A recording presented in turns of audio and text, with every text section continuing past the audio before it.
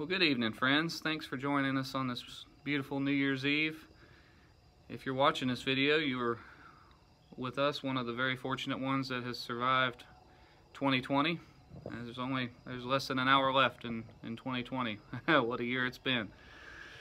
I just wanted to make a quick video thanking all y'all for your support and following our channel and liking our videos as we started a new endeavor this year with starting a YouTube channel. And it's been challenging because I absolutely hate cameras and talking to cameras. So it's been a challenge to me to overcome, but I'm grateful to y'all for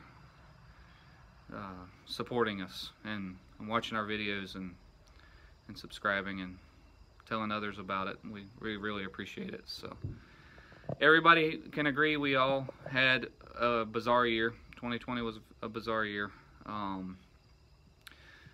Just kind of some of the challenges we had. I was working for an electrical company the first of the year, and the main contract for building new homes that they had, that we wired all the new homes, they actually lost the contract. So I can't remember if it was, I think it was late January or early February.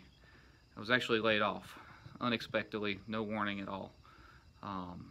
We just got laid off. So that was a little bit of a challenge, and didn't know where the Lord was leading us and what He was going to have me do.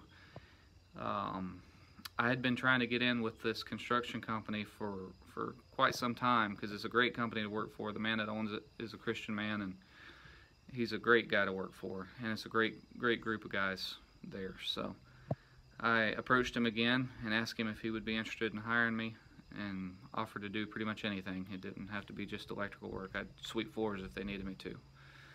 So in the meantime, I was laid off. I think it was the second day I was laid off, third day. The electrical company that I was working for actually contacted me back and asked them if I would come back on and help them finish up some of the houses that they had going still. And that was an answer to prayer. I mean, it was a huge blessing because I didn't know. I mean, with 9 kids, I'm the sole provider of income for the family. It was a lot of stress, So I was extremely grateful to the Lord for allowing me to be able to get hired back on. And then I come back on to work for them for another month and a half, something like that. And the construction company actually hired me on full time, and that was a huge blessing. So I've been with them ever since. The Lord has blessed tremendously with a great job, great co-workers, increase in pay than what I was making even a year ago. So I'm thankful to God for His blessings in that.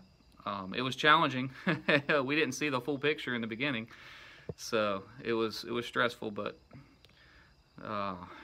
it pays to rely on and trust in the Lord, because He has a plan. Even though we can't see it, we have to trust Him. So I'm thankful for that trial.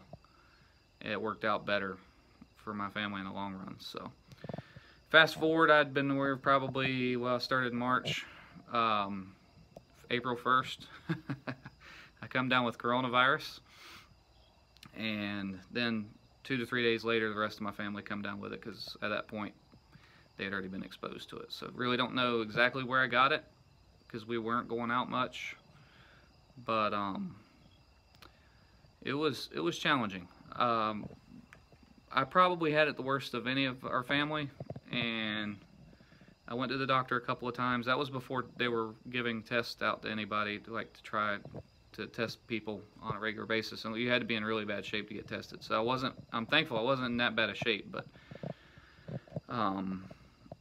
breathing difficult. It felt like trying to breathe through a water hose. It was not fun at all. The rest of the family didn't really experience anything other than fever and just kind of fatigue, minor symptoms. And the baby had a little bit of breathing difficulty, but nothing bad at all. Lasted 3 weeks. We had fevers, I think, before it finally went away. That was a challenging month. But then I mean, with all the blessings that have come, good and bad, I'm thankful. We've started our homesteading. We've accumulated a few animals. Started being able to cut hay on our field. Got our tractor. Got another hay mower. Got another baby on the way. She'll be here within the next few weeks, hopefully. So it's been a challenging year, but it's been a great year too. It's been a year full of blessings. So we're thankful, and I'm sure most of you can relate as well. So anyway, I don't want to spend too much time rambling. I'd love to hear some of your challenges and blessings that you've had in this year.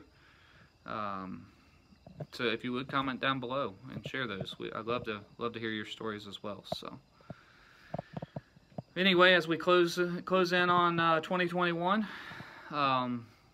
let's hope it's going to be a better year than 2020 was. I think we have more toilet paper now than we had coming into last year. But I suspect things are not going to get any better anytime soon. So we just keep trusting the Lord and moving forward and living day to day, and everything's going to work out. So we really appreciate you joining us, and we will see you next year.